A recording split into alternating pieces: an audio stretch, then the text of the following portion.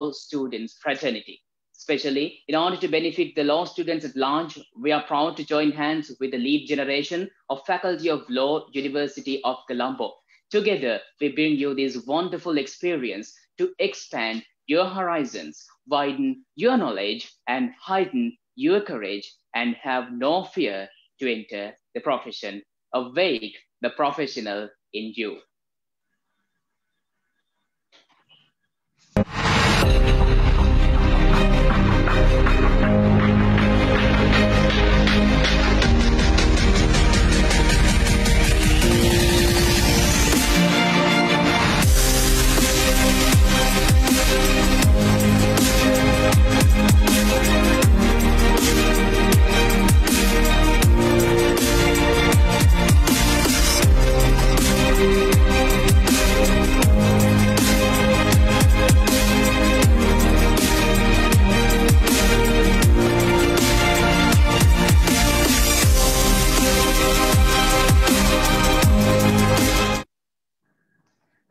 This is the second session of the online discussion and lecture series on professional development and career guidance, targeting law students, apprentices, and even junior lawyers. This is a joint collaboration of Pro Studies of Sri Lanka Law College and the lead generation of Faculty of Law, University of Colombo.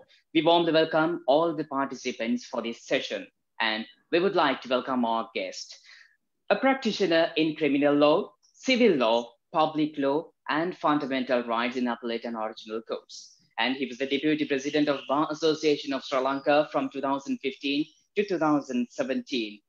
And the personality appeared in most of the prominent cases in Sri Lanka. So, and none other than, he was the President of the Law Students Union in 1991, a best counsel at the triangular moot competitions from Law College, Auburn University, and Faculty of Law, University of Colombo. If we were to discuss about him, it will consume more time, as he is a great leader and a teacher who taught many students as well. And he's none other than Salia Perez, President's Council. We warmly welcome you, sir. Thank you, Chairman. Right. For the benefit of the Sinhala community, I'll brief in Sinhala a little bit. සියලු දෙනාටම සුබ සන්ධ්‍යාවක් වේවා. වෘත්තීය ජීවිතයේදී නිසි මඟ පෙන්වීම උපදෙස් සමග ඔබව නිවැරදි දිශාවට ගමන් කරවීමට බෙහෙවින්ම ඉවහල් වන කාර්යයක් ලෙස අප සිතූ නිසා නිසි පෙරසැලසුමකින් ඔබේ අනාගතය සාර්ථක කරගන්නට Pro Studies හි වෘත්තීය සංවර්ධන හා මඟ පෙන්වීම ඒකකය Profession වෘත්තියේදී ගවේෂණය නොකළ ශේෂ්ත්‍ර ස්පර්ශ කරමින් විවිධ මාර්ග පිළිබඳව ඔබව දැනුවත් කරන්නට ඒ වගේම වෘත්තීය ප්‍රජාව සහ ශිෂ්‍ය ප්‍රජාව එකම වේදිකාවකදී සම්බන්ධ කරන්නට ඔබව සාර්ථකත්වයෙන් මම පෙත්තු ඉවර කරන්නට කොළඹ විශ්වවිද්‍යාලයේ නීති පීඨයේ ලීඩ් ජෙනරේෂන් හා සමගින් අත්වැල් බඳ ගනිමින් නිර්මාණය කළ සුවිශේෂී මාර්ගගත දේශන මාලාවේ දෙවැන්න මෙලෙස දිග හරිනට සූදානම්. ඒ වගේම මෙම වැඩසටහන Zoom ඔස්සේ සජීවීවත් ඒ වගේම Pro Studies හා Faculty of Law DTPTA Lead Generation Facebook web පිටුවලත් සජීවීව නැරඹීමට ඔබට හැකියාව තිබෙනවා. Right. Sir, this is the second session and the aim is to discuss about the challenges that we face in the legal profession. අද අපේ ජනාධිපති නීතිඥ සාලිය පීරිස් මැතිතුමන් සමග සාකච්ඡා කරන්න බලාපොරොත්තු වෙන්නේ වෘත්තියේදී අපි මුහුණ පාන ගැටලු. Right. As an approach for today's session, sir, you are an eminent personality in the legal field. So many students and even outside people know who you are when we speak the name President's Council Salia Peiris. So today with the session, basically, other than advising law students, we can have some sort of advice as well. But I think it's better to give some pieces of advice with related to your career and your life as well. Right. Sir, the first question from me. How did you decide to become a lawyer? Right. So, law was not my first ambition, Charita. Like many others of my generation, I did, for my A-levels, I did bioscience. And right. At the time I did my A-levels and the time I selected bioscience, my idea was to become a doctor, not a lawyer. Of course, I had a keen interest in law. I have a keen interest in politics, especially constitutional affairs. From my younger days, I have followed the political developments and especially constitutional developments in our country. So once I sat for the A-levels and the A-level results came, I found that I did not have enough marks for admission to medical faculty or to the university for that matter. And so then at that point, I had to take a decision. So I decided not to repeat my A-levels. With my results, I decided to do the law entrance examination. I did not have any, apart from my sister, who was a few years senior to me, I did not have any particular connection with the legal profession.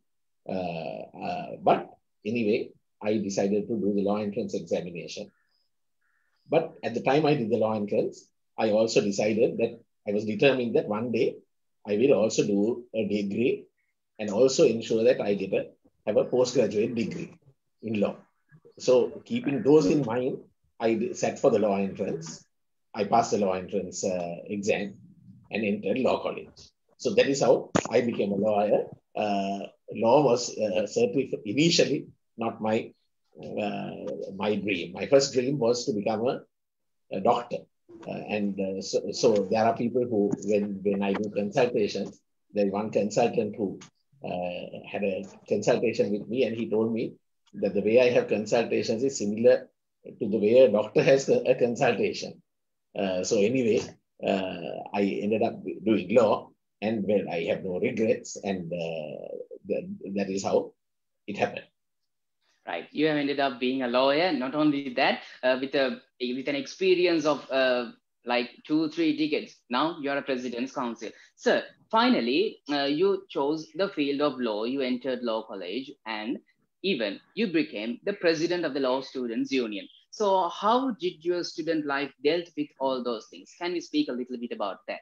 Yeah, very briefly, just to tell you, I think law college, especially those who are at law college, and even those from law faculty who come to the final year at law college offers you a very unique perspective of Halstorf. Now, I'm not too sure whether students nowadays make full use of that opportunity. The location of law college, the proximity to Halstorf, the ability to access members of the legal profession are important things which are important for a law student. The very place where law college is, Halstorf, is important because you get a feel of what it is in legal practice. Well, where student life is concerned, I must say I learned many things, not only in the classrooms of law college, but to be honest, even more than the classrooms of law college, what I did learn was in the corridors and in the canteens and in the halls of law college in extracurricular activities.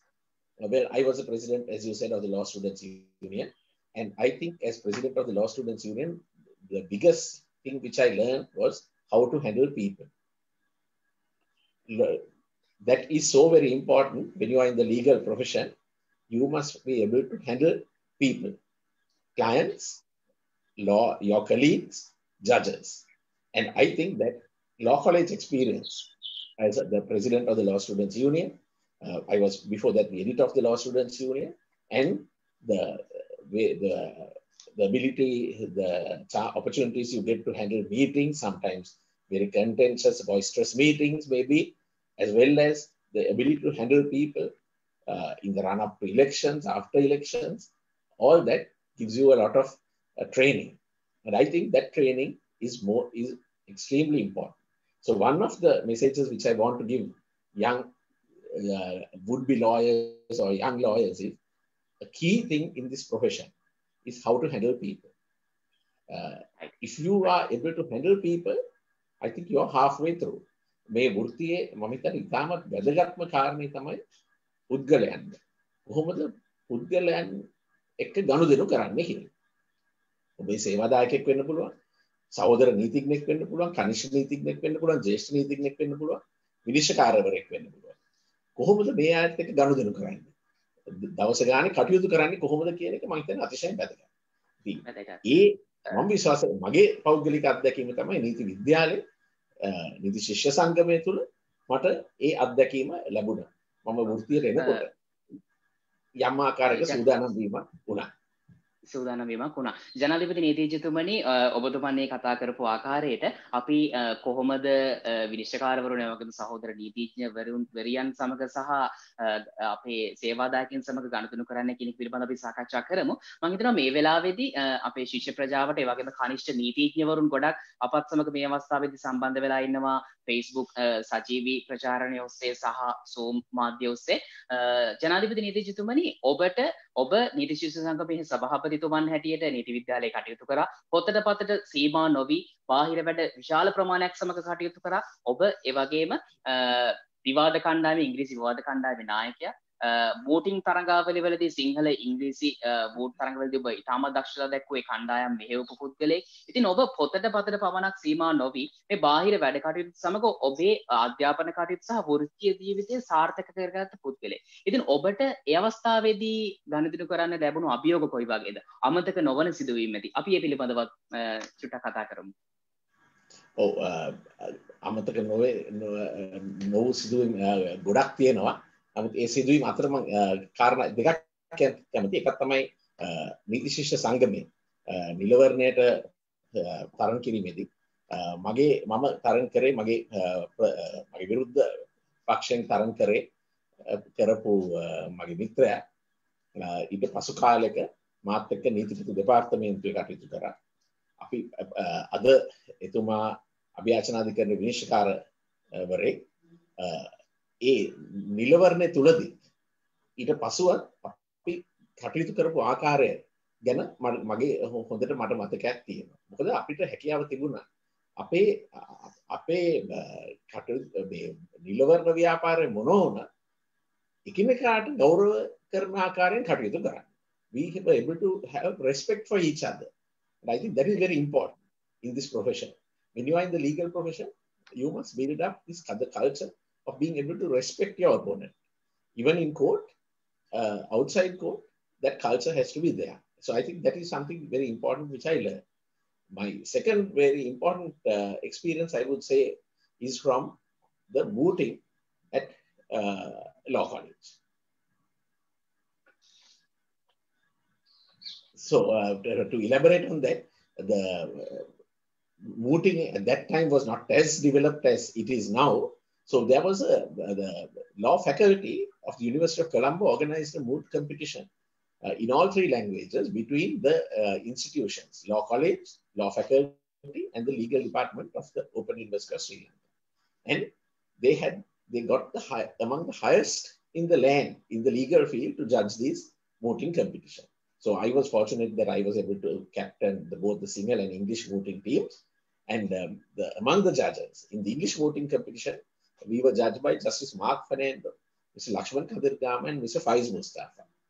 In the Sinhala competition, we were judged by Mr. Sarath Silva, who was a judge of the Court of Appeal, Mr. Sunil De Silva, who was the Attorney General, and Mr. Ranjit Abesurya, President's Counsel. So the mooting experience also played a big role. For me, it was a huge experience when I entered the bar, because here there was at the mooting competition, and it was a public competition with the auditorium or law faculty. The finals were held there, and here was Justice Mark Fernando, senior judge of the Supreme Court, who was judging the moot, and that gave me invaluable experience. So what I want to tell present-day law students is that the experience of mooting, doing mock trials, is very, very important. And I think all institutions, whether it be law college or law faculty or the Open University, must encourage, we must build this culture of doing mock trials important for your professional life. Right. So that was your student experience dealt with law college, and you did extracurricular activities as well, apart from the studies, but you excelled in your studies and even in the profession at the moment. Sir, you have taught many students, apart from we'll move in the flow, like we can especially discuss about the student life and even the apprenticeship period, and even after that, and even the other professional scenarios. But when speaking about Mr. Salia Piri's President's Council, many people know your personality in different ways. So teaching is the best way to liberate you. One side, not only teaching, but you have many ways, but teaching is one more prominent character in you. Sir, ඔබතුමා ගුරුවරයෙක් විදිහට නීති ප්‍රජාවට බොහොම සමීප වෙච්ච පුද්ගලයෙක්. ඉතින් අපි ස්වල්පයක් කතා කරමු මේ ගුරු වෘත්තියත් එක්ක කොහොමද ඔබ සම්බන්ධ වෙන්නේ? වෘත්තියක් විදිහට සම්බන්ධ වුණාද? කොහොමද ඔබ ඔබගේ පළපුරුද්ද ගුරුවරයෙක් විදිහට බෙදා හදාගත්තේ? ඔව් ඇත්ත වශයෙන්ම මම ගුරුවරයෙක් හැටියට මම සම්බන්ධ වෙන්නේ apprentice කරනකොට law college එකේ final exam එක ඉවර වුණාට පස්සේ අපිට මාස 3ක් තිබ්බා ප්‍රතිඵල එනකල්. ඉතින් මේ ප්‍රතිඵල එන අතරතුර මමයි මගේ තව මිත්‍රයෝ 3 දෙනෙක් දෙන්නෙක් මගේ බැච් එකේ මට වඩා පහළ බැච් එකක තව අපේ මිත්‍රයෙක් අපි 4 දෙනා එකතු වෙලා අපි කල්පනා කරා මේ රිසල්ට්ස් එනකල් මොකද්ද කරන්න කියලා. එතකොට අපේ අදහසක් ආවා අපි law entrance එකට law entrance උගන්වමු කියලා.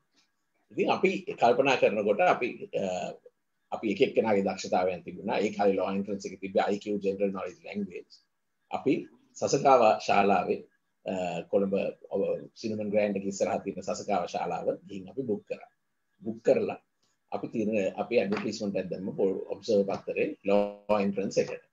එහෙම තමයි අපි පටන් ගත්තේ. ඒක දීර්ඝ කාලීනව උගන්වන්න නෙවෙයි කල්පනා කරේ.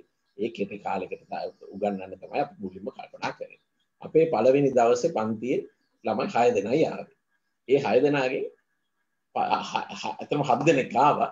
මුලින්ම ආපු ශිෂ්‍ය බලනකොට වෙන කවුරුත් හිටියේ නැහැ පන්තියේ. ඔහු විතරයි. ඉතින් ඊට පස්සේ මම හිතන්නේ ඔහුට හිතන මේක තේරුම්න්නේ නැහැ මේ පන්තියේ ඉන්න එක කියලා විනාඩි 15ක විතර නැගිටලා ගියා. ඊට පස්සේ තමයි අනෙක් 6 දෙනා ආවේ. පළවෙනි දවසේ 6 දෙනෙක්ගේ පන්තියකින් අපි ආරම්භ කළා. හැබැයි ඒ අවුරුද්ද අවසන් වෙනකොට ඒ සසකාව හෝල් එකේ ශාලා 2ක් හෝ 3ක් පිරෙන්න පන්ති අපි තිබ්බා.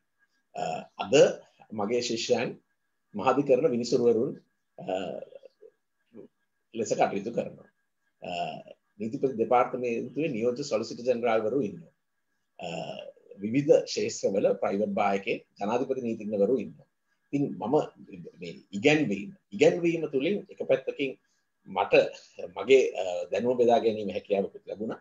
මොකද ඒ වගේම මේ ඉගැන්වීම නිසා මට විශාල වාසියක් ආවා. යම් දේවල් එක කාලෙක ඊට පස්සේ අපි law entrance නීතිය ඉගෙනුවා. ඒතර නීතිය ඉගෙනීම තුළින් අපිට ඒ දැනුම යාවත් කාලීන කරන්න හැම වෙලේම අප්ඩේට් වෙන්න වීමේ අවශ්‍යතාවයක් තිබුණා. මම අත වශයෙන්ම සලකනවා මේ ඉගෙනීමේ මට ලැබිච්ච අවස්ථාව මේ වෘත්තියේ මට ලැබිච්ච විශාල භාග්‍යයක් කියලා මම සලකනවා. That was your experience with regard to teaching. ඒ කියන්නේ ඔබ නීති විද්‍යාලයට ඇතුළත් වෙනවා නීති ශිෂ්‍යයෙක් ලෙස. එහිදී ඔබ සාර්ථකත්වයේ මම පෙත් විවර කර ගනිමින් නීති ශිෂ්‍ය සංගමයේ සභාපතිතුමන් ලෙස දියුරුම් දෙනවා. ඒත් සමගම බොහෝමයක් බාහිර කටයුතු කාරණා එක්ක නීති විද්‍යාල අධ්‍යාපනය අවසන් කරපුවාම ගුරුවරයෙක් විදිහට යම්කිසි කාලයක් නීති විද්‍යාලයට ඇතුළත් වෙන්න සිහින දකින ඒ ශිෂ්‍ය ශිෂ්‍යාවන්ගේ ඒ අනාගත සිහිනයන් මල්ඵල ගන්වන්නට ඔබ කටයුතු කරපු පුද්ගලයෙක්. අද ඔබ ජනාධිපති නීතිඥවරයෙක්. බොහොමයක් නීති ශිෂ්‍යයින්ට කනිෂ්ඨ නීතිඥවරුන්ට නිවැරදි මඟ පෙන්වන ජ්‍යෙෂ්ඨ නීතිඥවරයෙක්. ඉතින් ජනාධිපති නීතිඥතුමනි ඔබ නීති විද්‍යාලයේ අධ්‍යාපන කටයුතු ඉවර වෙලා apprenticeship period. You entered the apprenticeship period. Sometimes there might be challenges, and even we can discuss about your apprenticeship in 2 separate sectors. You joined the Aegis department, and even you were under President's Council Chirantha Halaliyadasa also. So how did you deal with such 2 practices? Yes. So the Attorney General's department at that time took apprentices on the basis of the final examination. They took the first 15 students at the final examination, and the first 15 students were given opportunity to apprentice with the Aegis department. And we got our commencement letter and our termination letter signed by the Attorney General himself. And we were assigned to various senior counsel. I and 2 of my another friend of mine, we did our first sessions of apprenticeship with Mr. Upawan Sayapa. Mr. Upawan Sayapa was then Deputy Solicitor General. Later on, he became Additional Solicitor General, and he became Solicitor General. Now, Mr. Upawan Sayapa was one of the strictest persons in the legal profession. He was at law college, he was a lecturer. He was one of the toughest examiners. It used to be said, Mr. Upan Seapa used to set the evidence paper, and he was the board chairman in the final year, and his board was considered a very tough board. In fact, I narrowly passed my evidence paper. I got, to be honest, I got 44 marks for the evidence paper in that year. So anyway, with Mr. Upan Seapa, we started working. Now, Mr. Upan Seapa would, during the apprentice year, during the sessions, he required us, he wanted us to go to court. And we had to keep a notebook. And every week, Mr. Seapa would have a session for us where he would discuss with us. He would discuss with us, well, what did you learn this week? And we had to tell him what we learned, what we saw, and then he would exchange ideas. He would exchange ideas. He would talk about the judges. He would talk about how the counsel behaved. If he had been in court, very often we used to accompany him to court. So in that way, he made us really go through our apprenticeship period to ensure that we visit the courthouse and we watch. So I have memories of, I saw Mr. Sarath Silva, Justice Sarath Silva, and Justice DPS Gunasekara. That was the first courtroom I went to as an apprentice, in the downstairs of the Court of Appeal, court number 107. And I saw Mr. Ranjit Abesurya, President's Counsel, arguing an appeal case before Mr. Sarath Silva and Mr. DPS Gunasekara. It was a murder case. The murder case where a man had shot his wife, and Mr. Abesurya was arguing for an acquittal. Justice Sarath Silva didn't accept that argument, and there was sort of a heated when Mr. Ranjit Abesurya was making very emotional submissions. And then I remember Justice Sarath Silva saying, "Oh, Mr. Abesurya, we have been around here for much too long. We are not going to get, just because we become emotional, we are not going to take decisions on that." Anyway, at the end of the day, he reduced the death sentence to a 7-year term. He reduced it to culpable homicide, not amounting to murder, and finished the case. So that is my first memories of my apprenticeship. With Mr. Tiran, those days in the AG's department, they allowed you to also apprentice with a private lawyer from the private bar. So I apprenticed in the chambers of Mr. Tirantha Valaliyadda. And I must say, I'm very grateful for the opportunity I got there. And also because later on, I continued to have, to build,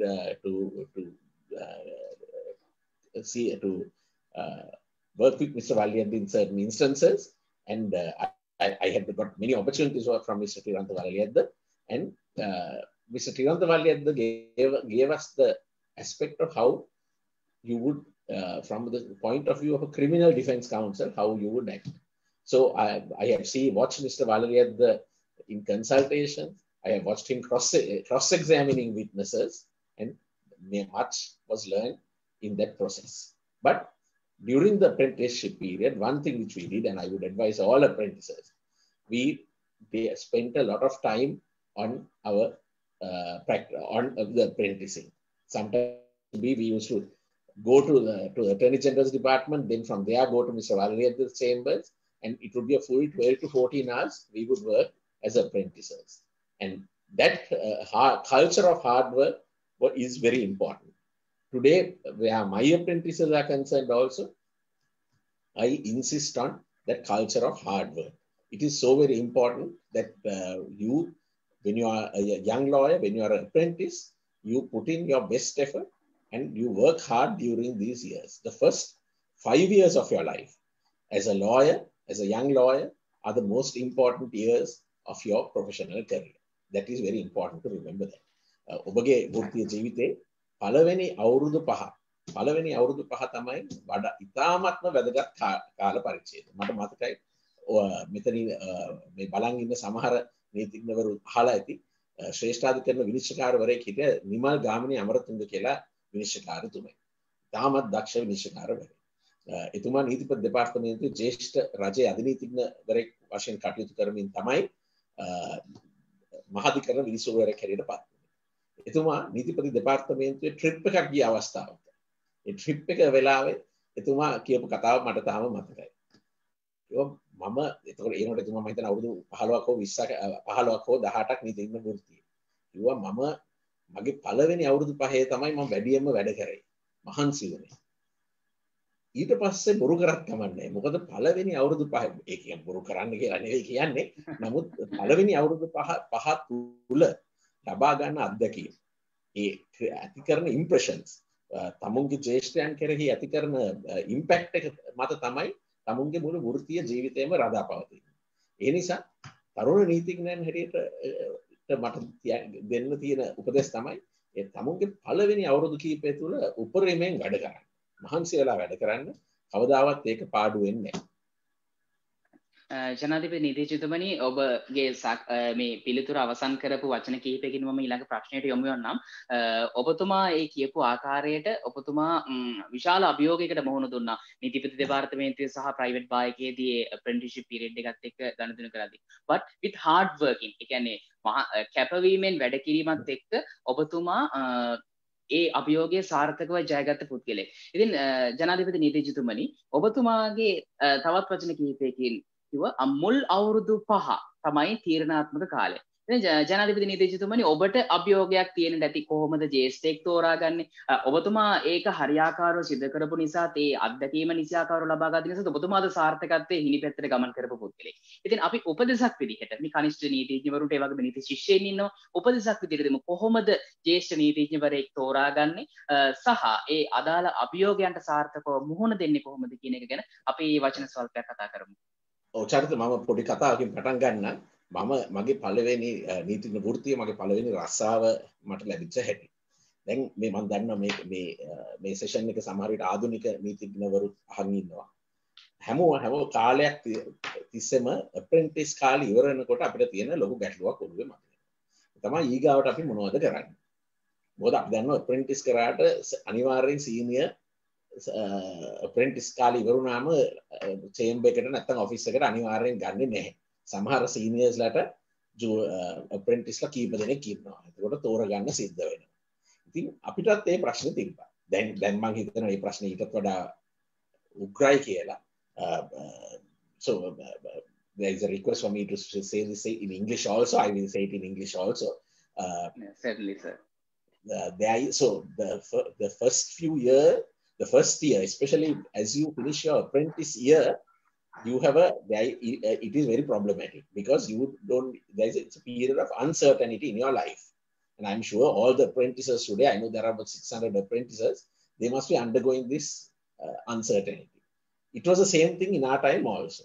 So in October, 1992 October, we had almost finishing off in the Aegis department. My friend who was apprenticing with me and who had actually topped our batch, Mr. Gamni Vanasekara, the two of us were apprenticing in the Aegis department and in the chambers of Mr. Valliyadda. Then my friend joined the National Development Bank. He was batched up. He got a job opportunity in the NDB. So I was wondering what to do. There is no certainty of what you're going to do. We are going to take oaths. Where will I have my first appearance? Palaveni appearance කවුරු හරි ඉදීද නඩුවක් දෙන්න. Palaveni fee කොහොමද fees හම්බ කරන්නේ? How do you earn your fees? All these things are in your mind and you have a sense of uncertainty. So same thing with me. Then when I went home that day, I got a call. It was from a senior in the Aegis department. Senior means about 4 years my senior. He was a state counsel. And he said, there is a vacancy. There are some vacancies in a unit of the Aegis department called the EER branch. That at the time of the JVP conflict, just after the JVP conflict. So there are a lot of people in detention and they had to be charged. So the EER branch used to handle the files of these detainees, JVP files. And you had to sit down, read the file, fill up a form, and the form is you fill up the charge sheet and send it up. So he said, there is this job available. Are you interested? The salary was not great. The salary was going to be 3,000 rupees. It was going to be 3,000 rupees. And that was just before we took oaths. Said, once you take oaths, it will be increased to 6,000. Would you take this chance? Would you like to take this opportunity? So for me, I grabbed at that opportunity. I saw it as a stepping stone to the Aegis department, as a way to step into the Aegis department. So that I'm very grateful to that the State Council who gave me this, who informed me of this opportunity. Today he is a judge of the Supreme Court. And so 4 of us joined this. 4 of us were taken into the WER branch. And we all 4 of us, I think, saw this as a stepping stone to the to get in as State Council. So of the 4 of us who were there, we in a month or so, after we took courts, the Attorney General's Department called for applications, and we applied and joined the State Council. Among the 4 of us, 2 judges, two of them are judges. One is on the verge of becoming a judge of the Supreme Court, and the other is on the verge of becoming the president of the Court of Appeal. And the third is an additional Solicitor General in the Attorney General's Department. And of course, the 4th was me. I joined the AG's department, but I went into private practice thereafter. So the message what I want to say is, there will be opportunities which come your way. Of course, we have to, as a bar, we have to create opportunities. This is, I really believe this, that the Bar Association, we have to look at how we can create opportunities for young juniors. And this is a must, because young juniors need guidance. But to tell you, those of you who are apprenticing or those who are in your final year, there will always be uncertainty. But don't get discouraged by that. Don't get discouraged by the uncertainty. That is, take it as part of a challenge in your life.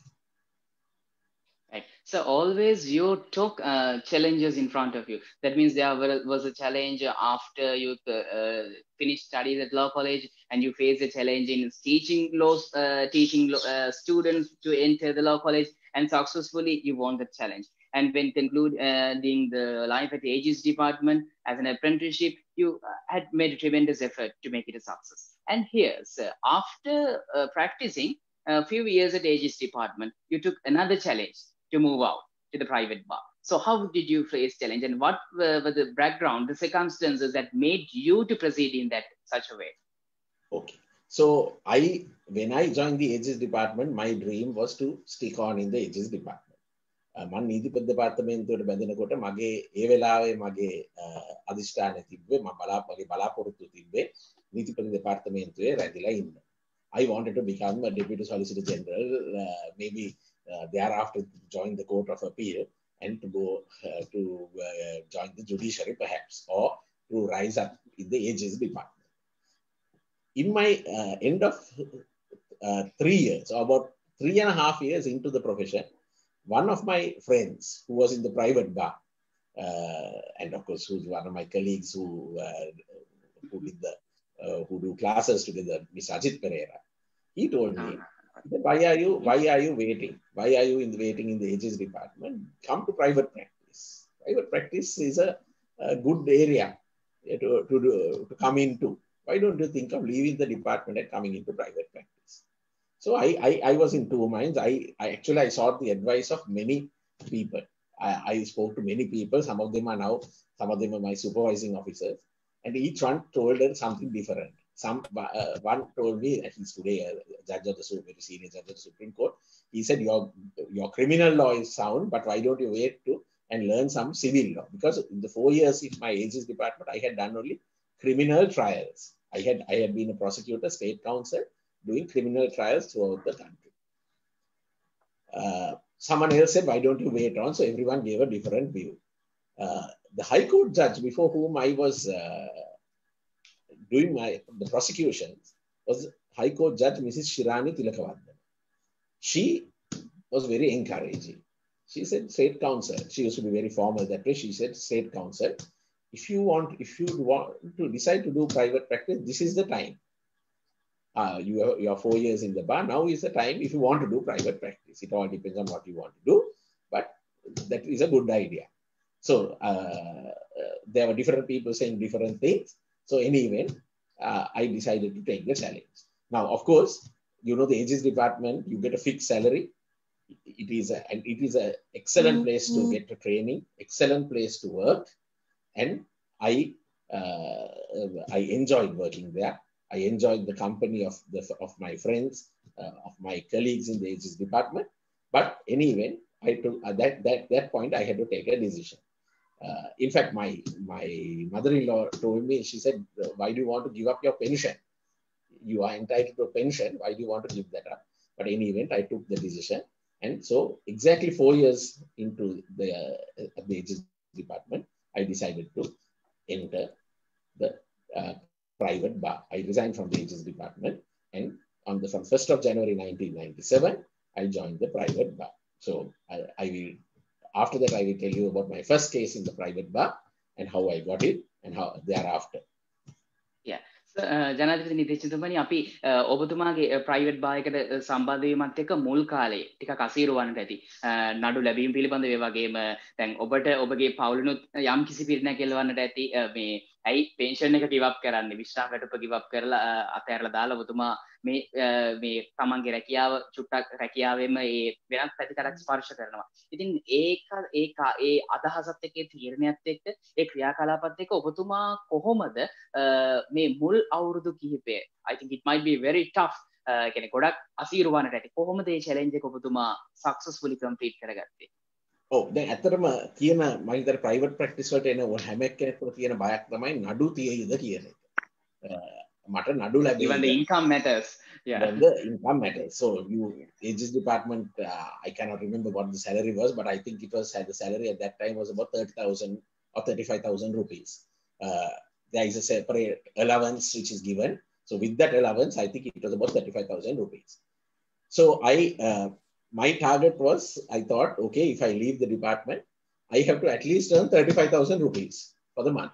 Now, I know today 35,000 today at that time and today there is a difference in the value of money, but be that as it may.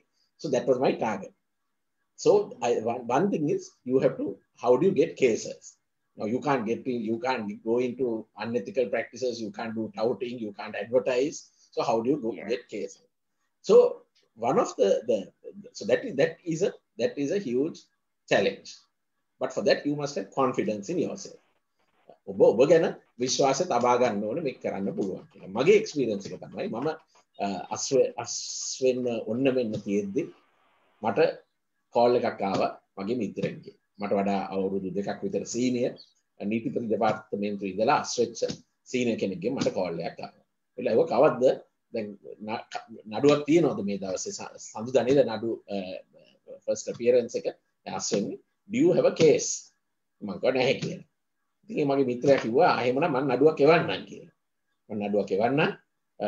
ඒ පළවෙනි නඩුව මම පෙනී හිටියේ කොට්ටව මහේස්ත්‍රාත් උසාවියේ. කොට්ටව මහේස්ත්‍රාත් උසාවිය කියන්නේ Baddegama උසාවියේ circuit coat එක. එතනට මට මතකයි මම හිතන්නේ රුපියල් 3000ක වගේ ගාස්තුවක් මට ලැබුණේ.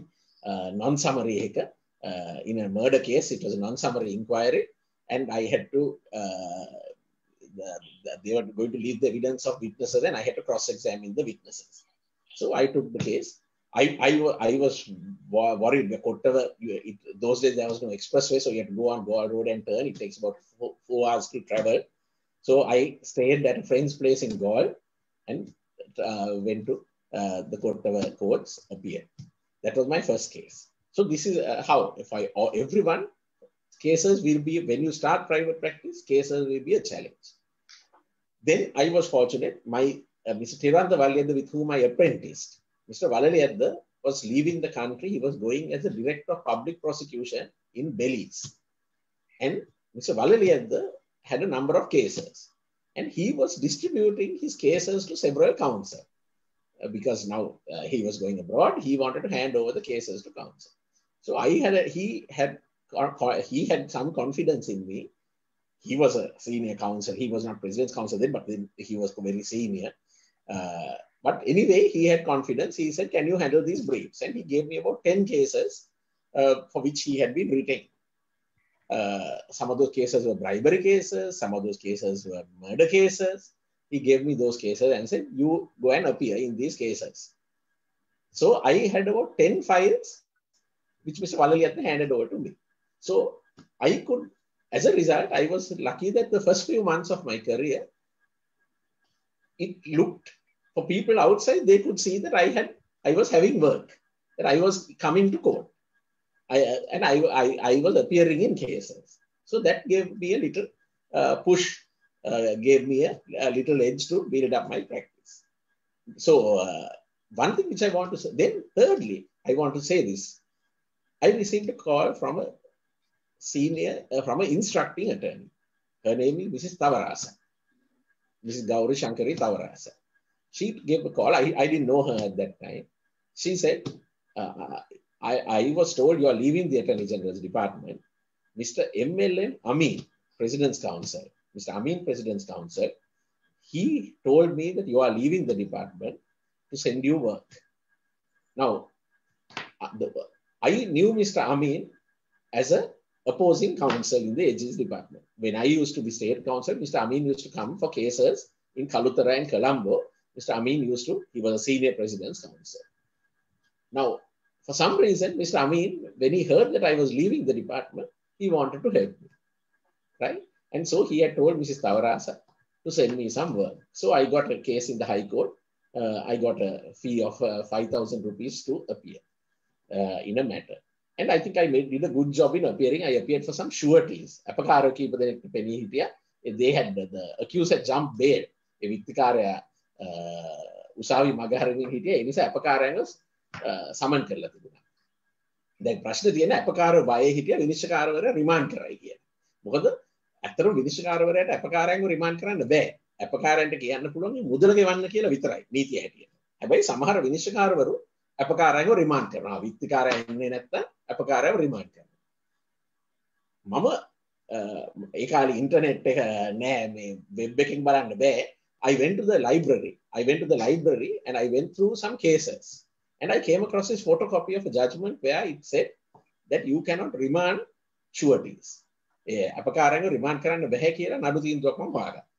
ඒ නඩු තීන්දුවත් අරගෙන මම හයි කෝට් එකට ගියා. මම හිතන්නේ ඒක අංක 6 මහාධිකරණේ විනිශ්චයකාරවරයා ලෑස්ති වෙනකොට රිමාන්ඩ් කරන්න අපකාරයන්ව මම කිව්වා මේ මෙන්න මේ නඩු තීන්දුව ඉතාමත් ගෞරවයෙන් මම සැලකර සිටිනවා මේ අභියාචන අධිකරණ තීන්දුව හැටියට මේ අපකාරයන්ව රිමාන්ඩ් කරන්න බෑ. අපකාරයන්ගේ දාන දඩයක් හැටියට අය කරන්න විතරයි පුළුවන් කියලා. So because I was ready for that case and I made that submission, ultimately the judge didn't remand my clients. Now my instructing attorney was very happy that I had delivered results. So then she continued to retain me for cases.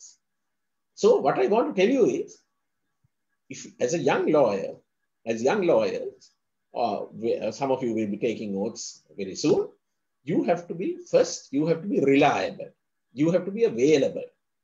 If you accept something, you have to appear. Now you can't, if you are not reliable, other people are not going to give you work. I got work from Mr. Tirantha Walliyadda. I was his apprentice. I was just 4 years in practice. Mr. Walliyadda had the confidence to give me a few files because I had been able to establish the rapport with him. So what is very important is you must be available. You must be reliable. The person who is handing over a case to you, very often your first cases will come from other lawyers. ඔබගේ පළවෙනි නඩු ඔබට ලැබෙන්නේ වෙනත් නීතිඥවරුන්ගෙන් තමයි ලැබෙන්නේ. සමහර සීනියර්ස් ලාගෙන් නඩු ලැබෙනවා. එතකොට ඒ සීනියර්ස් ලාට හිතෙන්න ඕනේ මම අහවලාට නඩුවක් දුන්නොත් අහවලා හොඳට ඒ නඩුව කරයි. අහවලා විශ්වාස කරන්න පුළුවන් කියන එක. එහෙම ඒ වගේ කොන්ෆිඩන්ස් එකක් ලැබුණොත් තමයි ඒ වගේ විශ්වාසයක් ඇති කරොත් තමයි ඔබට නඩු ලැබෙන්නේ.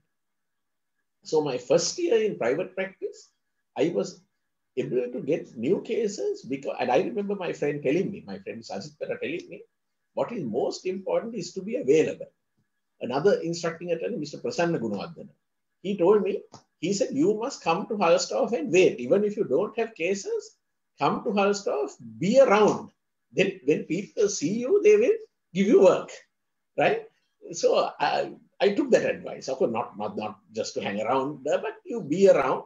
Then when people see you around, then they remember, so and so is available. So part of this whole exercise is networking, getting to know people. Now, I don't come from a legal background. Mama, mage demapiyan නීතිඥ නෙවෙයි. මම ඒ නීතිඥ පසුබිමකින් නෙවෙයි එන්නේ. නමුත් මට හැකියාව ලැබුණා ඒ අවුරුදු කිහිපය තුළ ඒ සම්බන්ධතා And how is that? Because through your friends, through your seniors, even those who don't know you, who see how you conduct yourself in court. Sometimes I have had instances where a lawyer seated next to me, after my submission is over, he said, can I have your phone number? Can I have your phone number? I have a matter I want to retain you, right? But you do that by establishing trust among people. Right.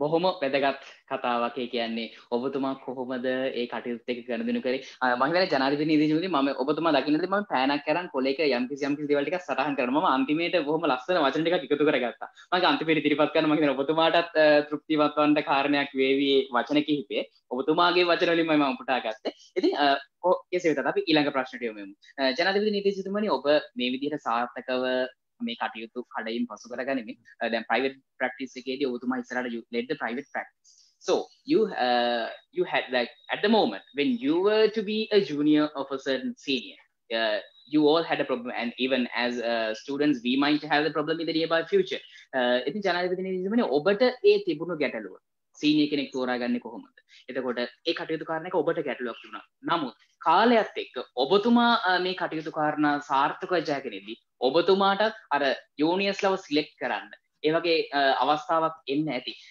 ඔබතුමාට ඇති මොන හරි දැක් you might be having something to say about your juniors the first junior how the juniors build up with you so can we speak a little bit about that yeah. so actually my first permanent junior was Mr. Upul Kumar Apperuma. I had one junior before Mr. Kumar Apperuma, who he used to be off and on in my chambers. He's now practicing in Giriyulla. My first junior was Mr. Upul Kumar Apperuma. He was age-wise, he was about the age difference between us. I think it's about a few years, about 4-year difference. And he was at law college. He had finished his finals, and he came to meet me.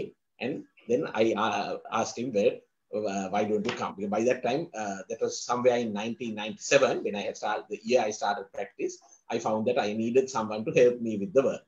So he joined me. My office was at the YMBA, and we used to work very late.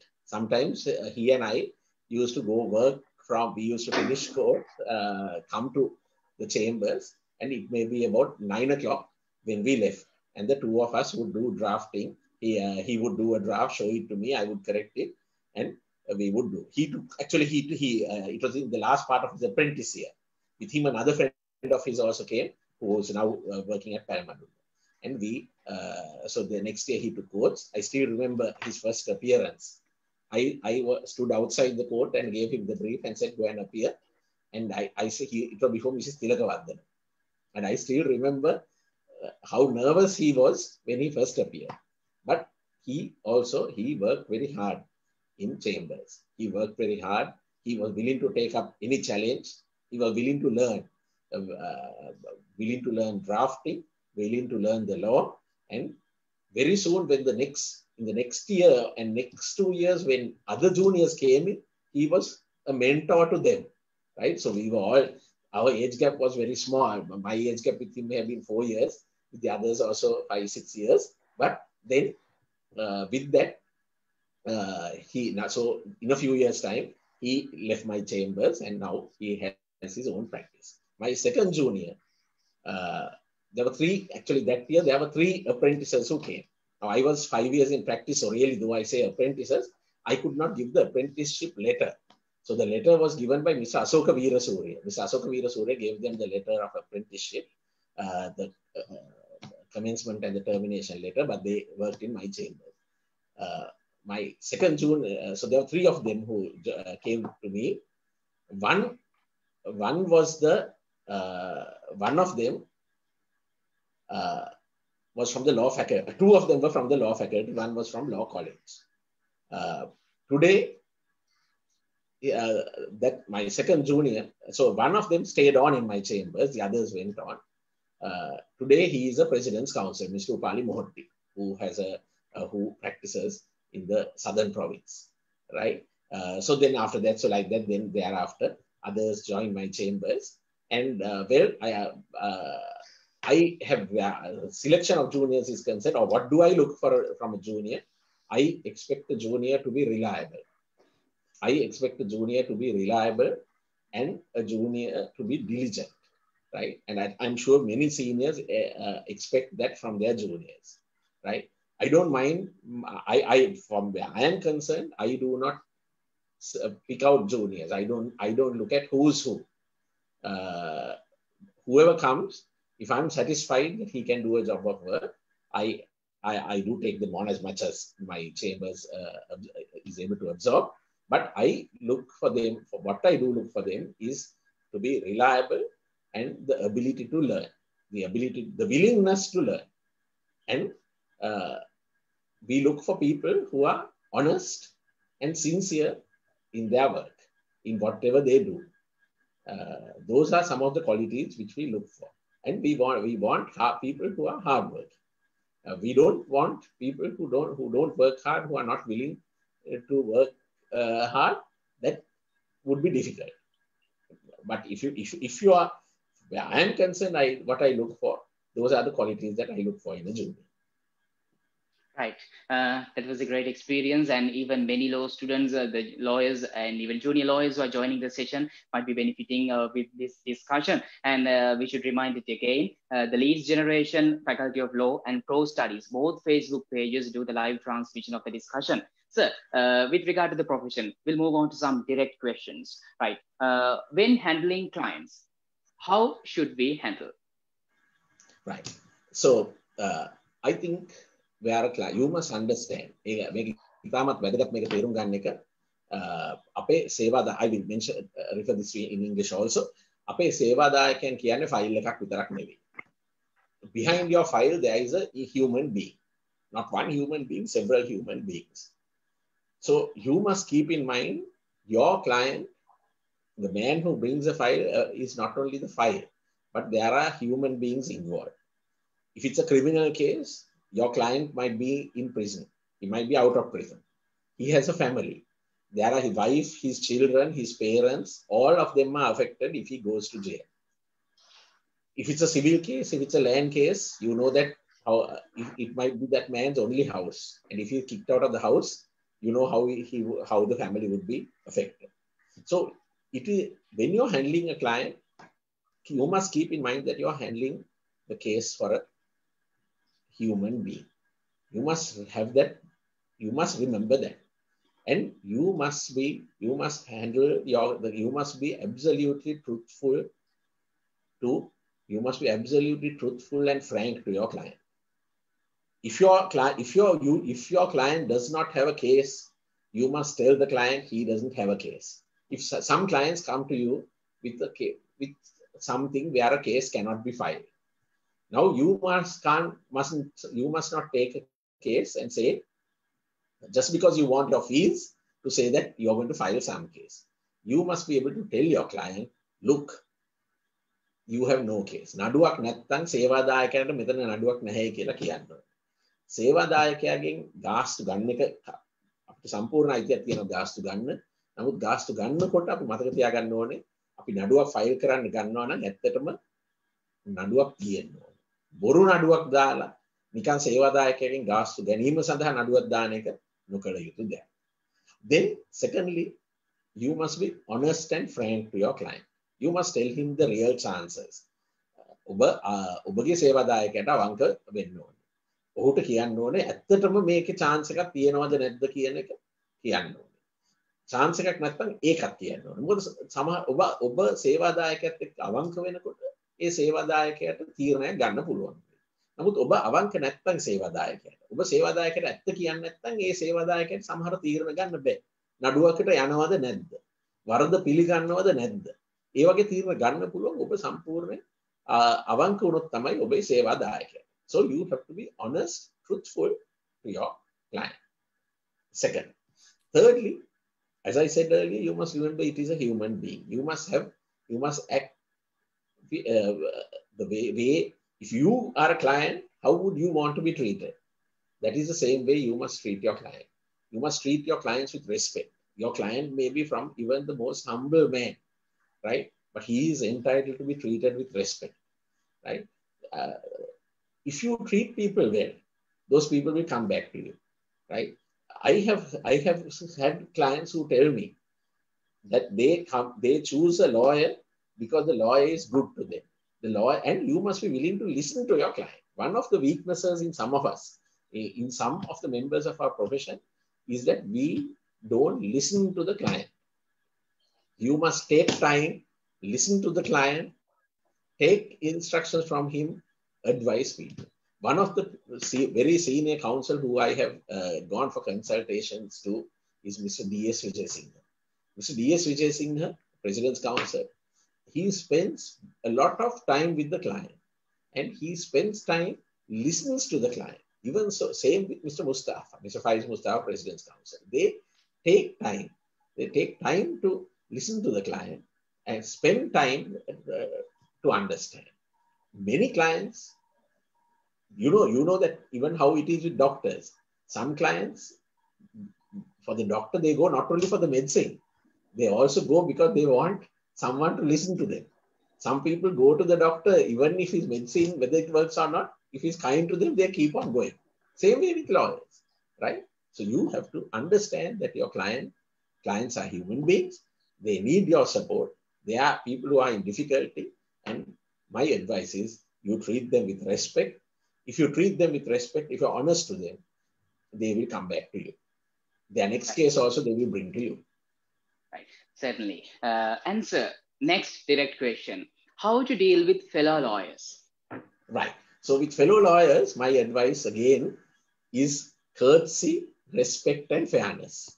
Courtesy, respect and fairness to the fellow lawyers. Whether senior or junior, you must act with respect and courtesy to your colleagues. You must not take unfair advantage of your client, of your colleagues, right? Tamunge sahodara neethignayan wetha ගෞරවාන්විතව සාධාරණව කටයුතු කරන්න ඕනේ. ඇත්තටම මේක rules වල තියෙනවා. In the code of conduct it is there. You must act with courtesy, respect and fairness. ගෞරවාන්විතව කටයුතු කරන්න ඕනේ තමුන්ගේ සහෝදර නීතිඥවරයෙක් කෙනෙක්. Because remember, this profession depends on trust. මේ වෘත්තිය රඳා පවතින්නේ විශ්වාසය මත. අපි අපේ සහෝදර නීතිඥයන් අපි ගැන විශ්වාස කරන්නේ නැත්නම් ඒ අය අපිට නඩු එවන්න යන්නේ. අපේ මේ වෘත්තියේ කොන් වෙන්න ඉඩ තියෙනවා. ඒ ආකාරයෙන් ගෞරවාන්විතව තමුන්ගේ සහෝදර නීතිඥයන්ට කෙරෙහි කටයුතු කරන්න නැත්නම්. And also you must be fair by your colleagues. Even if he's your opposing counsel, you don't take unfair advantage. For instance, if we say you are a senior, if some junior counsel appears, you don't try to go roughshod over the junior counsel. Right? That is very bad practice. If you are a senior counsel, you must treat the junior counsel with respect. I have seen the late Mr. Ananda Vijayasekara, President's Counsel. He was a criminal practitioner. I have seen how he, in court, the amount of respect and courtesy he showed the junior counsel, right? So that is very important. So whether and also if you are a junior, you must treat your seniors also with respect. I know that respect sometimes has to be earned. Respect cannot be demanded. But there are little things. For instance, sometimes we see in court, sometimes there is a very senior, sometimes a senior President's Counsel who is standing, and someone who has just taken notes goes right in front, sits in the front row and waits, right? Now, I know no one can regulate this by law, right? You can't say juniors cannot sit in the front row. But personally, for myself, when I was as a junior, I would never go and rush and sit in the front seat. I would prefer to take, even now, sometimes I prefer to take a seat in the second row because then that becomes easier, right? So one thing, so my message to you, courtesy, respect, fairness to your colleagues, whether it is your junior colleague or to your senior colleague. But of course, that doesn't mean you have to let a junior go, let a senior lawyer go roughshod over you.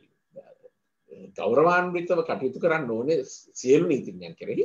නමුත් ඒකෙන් අදහස් වෙන්නේ ජ්‍යෙෂ්ඨ නීතිඥයෙක්ට ඔබ ඉඩ දිය යුතුයි කියලා ඔබ පාගල දාන්න ඉඩ දෙන්න ඕනෙත් නැහැ. If a senior is not being fair by you, you can be tough with the senior. But you have to always do it with courtesy. Remember, sometimes there are a lot of people who are able to be very courteous, but very firm. Sometimes people mistake when you smile, when you are courteous to people. Some people think that is a sign of weakness, but that is not. Sometimes it is the people who are very courteous who can be toughest. One of the toughest judges I have met is Justice Mark Fernando, but always very soft-spoken, very courteous. But no lawyer could try to take him for a ride. And that is the time. So as a whether you are young or a senior lawyer, act with courtesy, respect and fairness towards your colleagues.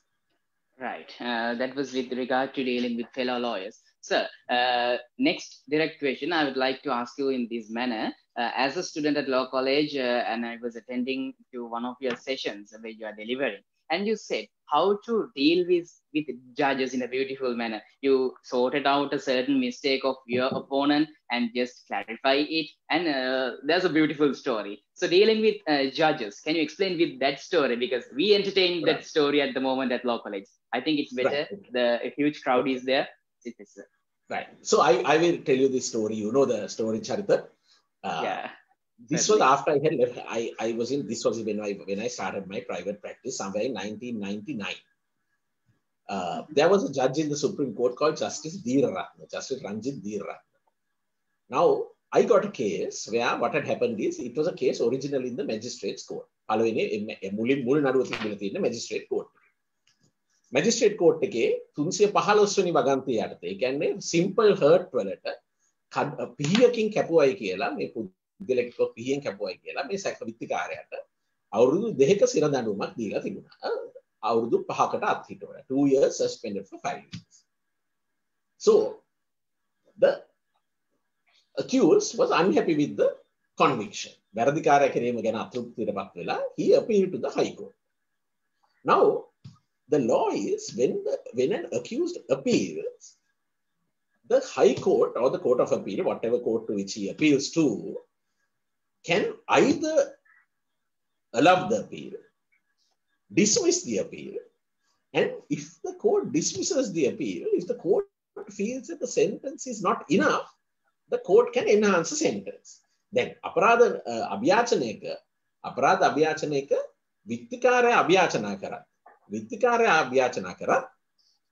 අභ්‍යාචන අධිකරණයට නැත්නම් පළාත්මක මහාධිකරණයට පුළුවන් appeal එක නිෂ්ප්‍රභා කරලා දඬුවම අධිකරණයේ හැඟීමක් තියෙනවා නම් දඬුවම අඩුයි කියලා දඬුවම වැඩි කරන්නත් පුළුවන්. ඉතින් මේ මනුස්සයාට මොකද උනේ? 315 යටතේ magistrate court එකේ the magistrate's court gave him a suspended sentence. He appealed to the High Court of Colombo. What did the High Court judge do? High Court judge dismissed the appeal. Not only dismissed the appeal, judge said this sentence is not enough. Suspended sentence is not enough. You must go to jail. And set aside the suspended sentence and impose the jail term. Now, thereafter, the client came to me. Now, remember, the High Court is well within its power to do that. මහාධිකරණයට එහෙම දඬුවම වැඩි කරන්න බලය තියෙනවා පළාත්මක මහාධිකරණයට. දැන් මේ පුද්ගලයා මං ගාවට ආවා. අපි ශ්‍රේෂ්ඨාධිකරණයට ගියා. අපි ශ්‍රේෂ්ඨාධිකරණයේ නඩුවක් දැම්මා ස්පෙෂල් ලීව් ටු අපීල්. ස්පෙෂල් ලීව් ටු අපීල් එක දැම්මම මේ නඩුව ආව ජස්ටිස් දීරරත්න විනිශ්චයකාරතුමා මූලාසනය දරන විනිශ්චාසනයට. Bench headed by Justice Dheeraratne. Now, opposing me was a senior state counsel in the Aegis department. And that senior state counsel is now in the Court of Appeal. As the judges started, Justice Dheeraratne said, the High Court doesn't have the power to do this. Miss so-and-so, he addressed the senior state counsel and said, the High Court doesn't have the power to increase the sentence. Now, when he said that, that senior state counsel also didn't want to contradict the judge.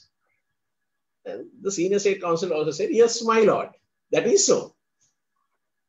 Now, actually, the High Court has the power. So the judge was making a mistake. Justice Dheeraratne was making a mistake. He thought the High Court doesn't have the power to enhance the sentence, but it has the power. The senior state counsel who was there didn't want to contradict the bench. So I said, yes, that is so, my lord. Now, I was it was advantageous for me that the court had this wrong impression. මගේ නඩුවට වාසි සහගතයි අධිකරණයට හිතන එක මෙහෙම මහාධිකරණයට දඩුවම වැඩි කරන්න බැහැයි කියලා අධිකරණය ඒ හිතපු එක ඒක වැරදි නීතිමය තත්ත්වයක්. ඒ වැරදි නීතිමය තත්ත්වයෙන් අධිකරණය කටයුතු කරන එක මට වාසි අධිකරණය හිතනවා නම් හයි කෝට් එකට බලය නැහැ කියලා එහෙනම් මේක අයින් කරලා දාලා මගේ නඩුව ඉවර කරලා මගේ වාසියට නඩුව අරගෙන මට යන්න පුළුවන්. හැබැයි මම ඒ අවස්ථාවේදී තීරණය කරා ඒක මම ඒ ෂණයකින් ඒක මම තීරණය කරන්න උනේ I decided I must tell the truth to court. So I told the judges, I said, no, my lord. I said the other words I said, my lord, with the greatest respect, the High Court has the power to enhance the sentence. විදේශකාරතුමනි ඉතාමත් ගෞරවයෙන් මම කියනවා ඔබතුමයි කියන කතාව වැරදි. මම වැරදි කියන වචන කිව්වේ නෑ. මේ මහාධිකරණයට දඬුවම වැඩි කරන්න බලය තියෙනවා කියලා. දැන් ඇත්තට මම ඒක කියන එක මට අවාසි. මගේ නඩුවට අවාසි. විදේශකාරවරු හිතන් හිටිය විදිහ මට ඊට වඩා අවාසි. නමුත් මම ඒ ෂණයකින් මම කල්පනා කරා මම උසාවියට ඇත්ත කියන්න ඕනේ. So I thought I have to that split second decision I had to take to tell the court the truth. Then Justice Dheeratna said, is that so? Then looked at the section, looked at the procedure code. Anyway, he granted me leave to appeal. I had urged some other grounds, various grounds. He granted me leave to appeal, issued a stay order, stopping the sentence from being implemented. Then ultimately, the court decided in my favor on other grounds, not on the ground that the High Court doesn't have the power, but on certain other grounds, and they suspended the sentence again and restored the magistrate. Now, because my main thing was he didn't want to go to jail, right? Then I heard from one of the other judges on the bench. One of the other judges on the bench told me that Justice Dheeratna was very happy that I had told the truth to court. That day. So I was not known to Justice Dheeratna. I was a young counsel. I was about 5 years in practice. About 6 years in practice at that time, and that I had to. He didn't know me personally, but he had been very happy, and he had told the other judges, "This is what we expect from counsel." Now, thereafter, what happened? That was 1999.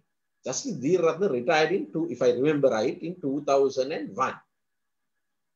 For the next 2 or 3 years, Justice Dheeratna used to treat me with a lot of respect when I appeared before him.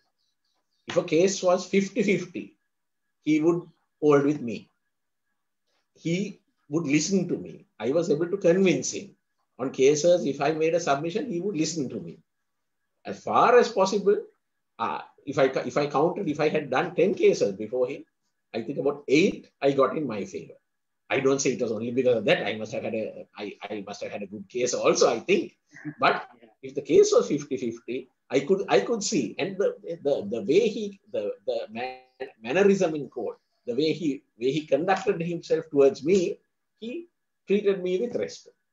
So what I want to tell you, why I tell this at every apprentice lecture, practical training lecture, I say this. It is so very important that the court trusts you. The bench and the bar, විනිශ්චාසනයයි නීතිඥවරුන් අතර විශ්වාසයක් තියෙන්න ඕනේ. We act on trust. What we tell the judges believe. The judges don't have to second guess. They don't have to go back and look at the books to see whether what we are saying is correct, right? So you have to build up that trust. Today, I also make mistakes. But if I make a mistake and I say it's a mistake, the judges accept that what I have said is a mistake. Why is that? Because you build that trust. Judges expect lawyers to be honest and frank to court. Remember, you are an officer of court.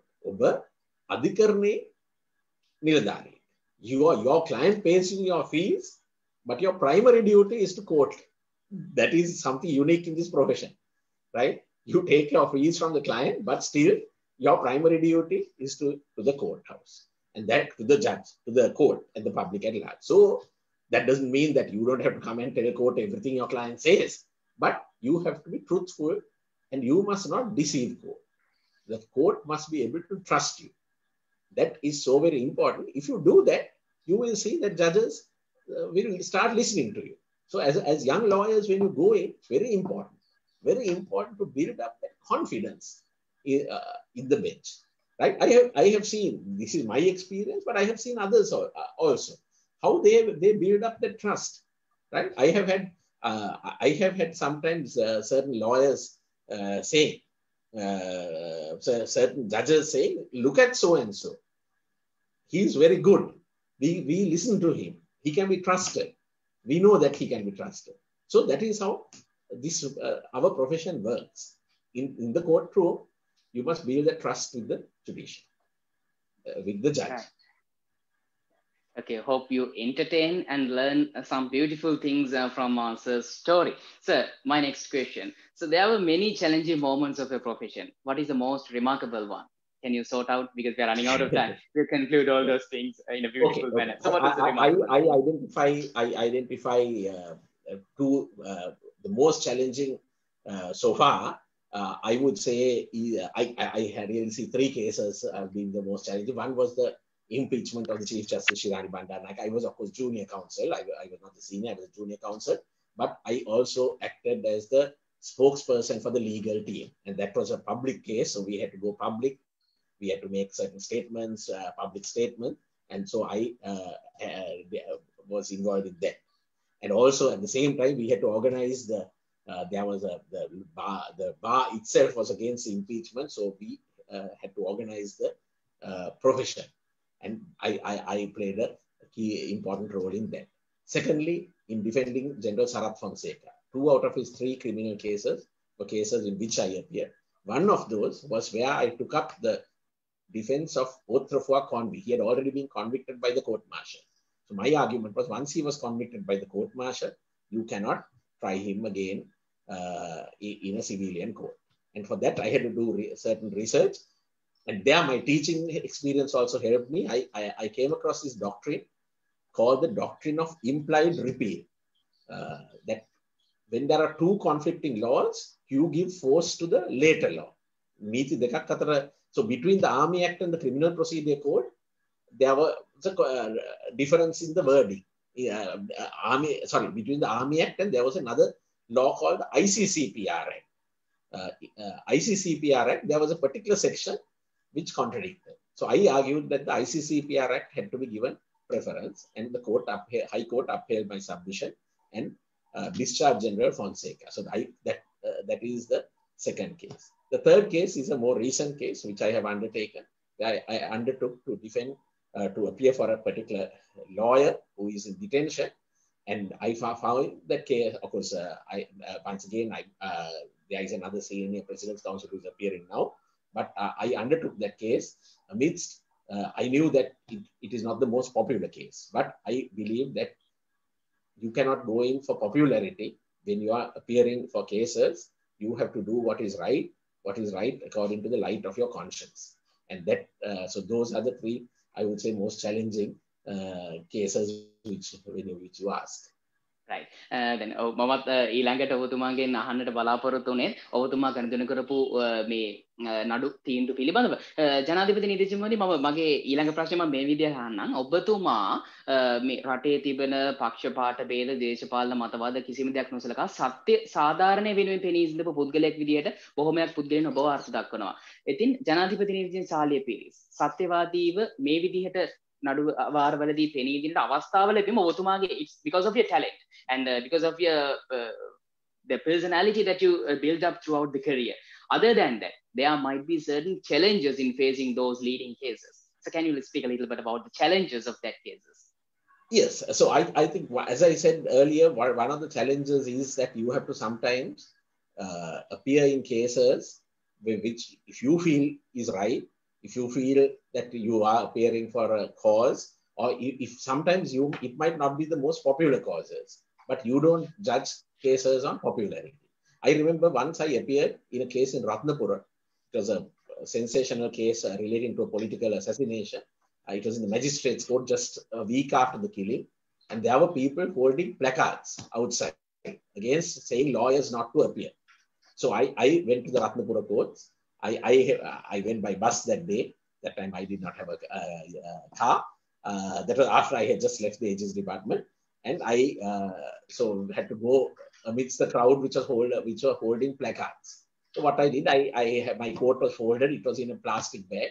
I just went in. No one knew for what case I was going in. I appeared in the case, finished the case, folded my coat again put it into the plastic bag, and that. And I sometimes I have had to appear in cases which maybe the powers that be do not like, and for that reason, sometimes you find that it is very easy. Sometimes it is easier when you don't have a position on matters. Even in the bar, there are people who don't take up positions on matters. They find it very easy because they don't have a position either way. But that is not for me. I prefer to have a position to act on principles. Right. That was a brief thing about the challenges that you faced amidst those cases. Sir, are there any particular figures, personalities that you remember in this career? Well, I think there are many who I can remember, but as I told you, one outstanding judge who I remember is Justice Mark Fernando. And I really admire Justice Mark Fernando also because of if you read his judgments, how precise the judgments are. Many of the judgments are based on first principles. And it is so very easy to understand. Justice Mark Fernando's judgments were not hundreds of pages, but always very precise, as brief as possible, to the point, but very easy to understand. And I have appeared before, as a junior, I have appeared before Justice Mark Fernando for about 10 years. And I always found it a treat to appear before him because he is very intellectually challenging. He doesn't take what you say for granted, but always he was very soft-spoken, acting with courtesy, but firmness. So I think he is one person. And of course, there was another judge, late Justice F.N.D. Jayasuriya, who was a brilliant judge. He was in the Court of Appeal.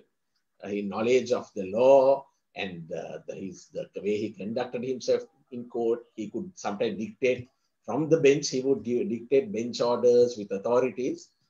Those are some of the people who really made an impression on me. Right. And the final question to you, sir, we discussed about more than nearly 1.5 hours. Right. The final question from me.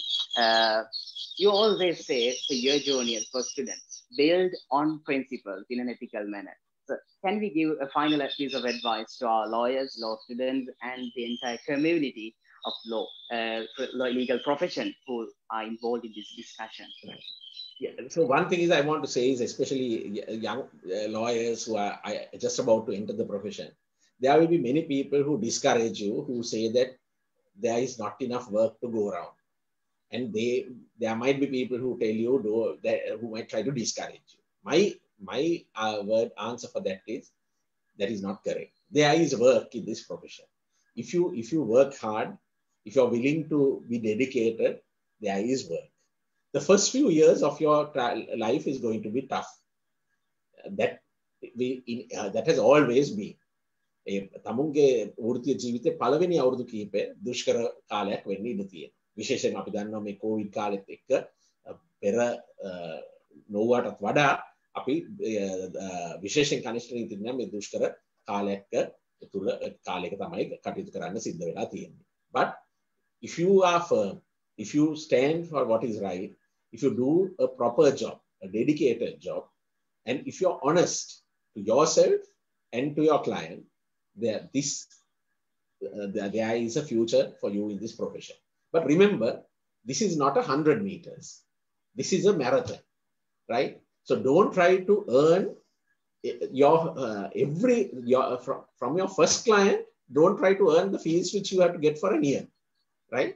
කතාවක් තියෙනවා රත්තරන් විතර දාන තාරාව මරලා වැඩක් නැහැ විතර ගන්න. හරි? ඒ මරුවොත් ඒ විතර ලැබෙන්නේ නැහැ. ඉතින් ඒ වගේ that you can't kill the goose that lays the golden egg. You will get only one golden egg at a time, right? So don't try to be in a rush. I know that pressures are greater, much greater than when we were juniors. Pressures are greater, but still, this is a test match, not a 2020. right? So remember that and do your work, and I'm sure you will succeed. Definitely. So finally, taking silk, as you were in the discussion, President's Council is higher in the hierarchy of legal profession in a certain level. So taking silk, can we comment a little bit on that for the benefit of the entire community? Yeah, okay. So taking silk means being appointed a President's Council. We get this from the British English tradition. We get this from the English tradition. In Sri Lanka, it's a president who appoints, it's a constitutional power of the president to appoint President's Council. And there is the president, there is a criteria set out in the constitution, eminence and integrity and professional rectitude. That is basically the criteria. But so it is a recognition. It is a title really, which is given to senior lawyers who the president feels fit to appoint. But of course, I must tell you, there are also very eminent counsel who have never applied or never been made President's Counsel, or Queen's Counsel. So two of them, to give you an example, or three of them. One is Dr. Colvin R. De Silva. He was never Queen's Counsel, or President's Counsel, but in every aspect he had that eminence. Secondly, Mr. R.K.W. Gunasekara, who was a principal of Law College. He never applied to be a President's Counsel, but there were instances where the court invited him. In the famous Abhay Sundara versus Abhay Sundara case, he was invited to be amicus, to be the friend of the court, to advise the court on the law, right? And thirdly, Mr. S.L. Gunasekara, the late Mr. S.L. Gunasekara. So, taking silk, this is what taking silk is about. But there are eminent counsel who have not been, who have not taken silk, but their eminence remains. Right. We had a great discussion, sir. Finally, මම කියපු විදිහට ඔබතුමාගේ කතාවෙන් මම පුංචි වචන ටිකක් අරගෙන දැන් අපි මේ වැඩසටහන් මාලාව පවත්වන්නේ මේ නීති ශිෂ්‍යයින් ඒ වගේම කනිෂ්ඨ නීතිඥවරුන් apprenticesලා ඒ ඔක්කොටම benefit වෙන විදිහට. If I make a mistake, I'll humbly say sorry, sir. If I make a statement, concluding statement, a curable, fair human being. I think this thing I just prepared. A curable, fair human being. I shall explain it. All the participants who are joining this session, you can remember we had a discussion Zoom meeting with President's Council Salia Piris, and remember this phrase, a curable, fair human being. I shall explain it. So you said some words, curable. C stands for confidence and courtesy. U stands for uncertainty. R stands for reliable and even respectfulness. And A, availability. And B stands for building network. And L stands for ability to learn and listening. And E stands for ethical. That is for curable. I think that will survive in this field. And even you said fair. We should we should have some sort of fairness. And the final word, human being, you said behind each and every file, there's a human being. So I think that statement will conclude the entire story that you told with us in this session. Right. So shall we open up for the audience 2-3 minutes Sure. for any question that they do have? Okay, right. Yes. Okay, this chance is for audience. We need to, we are running out of time. So we can give 1-2 opportunities for the audience as well. There were some questions which was on the chat. Right.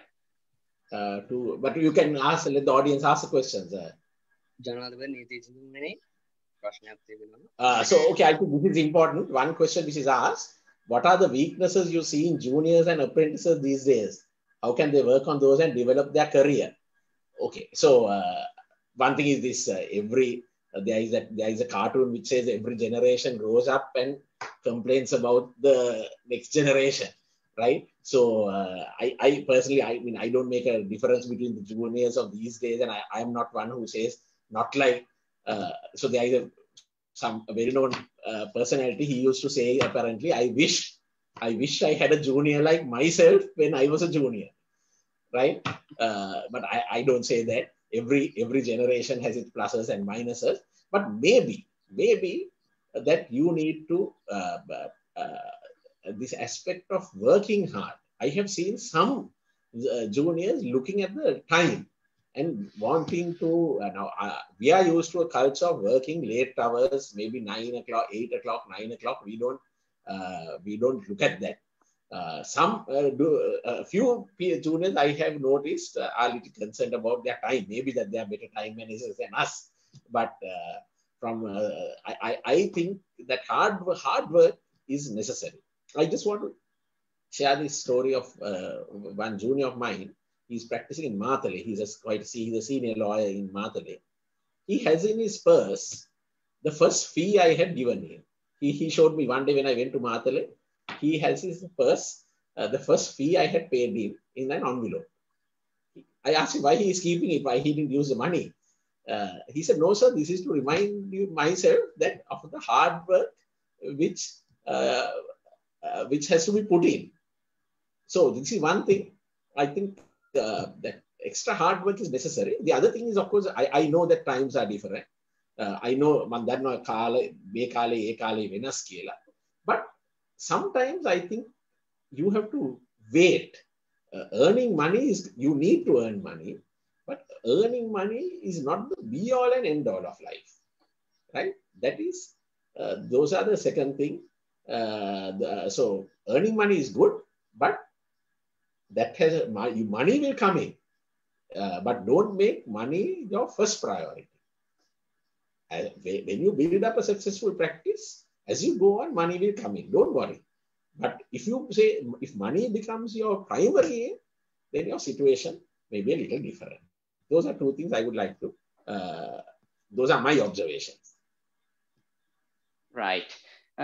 We had some questions with regard to the chat and you answered it, sir. And thank you very much, sir, for joining us with this session. And we are extremely grateful to have you at this moment amidst a busy schedule. You join us and even advising the law students, apprentices, and even junior lawyers. So finally, again, I would like to remind the statement, a curable, fair human being, concluding all your aspects of the speech. And we had a lovely session, an interactive session, and even all of the participants who are joining with this Zoom platform and the Facebook pages of Pro Studies and Lead Generation, they all have entertained and even took some advices for their life as well.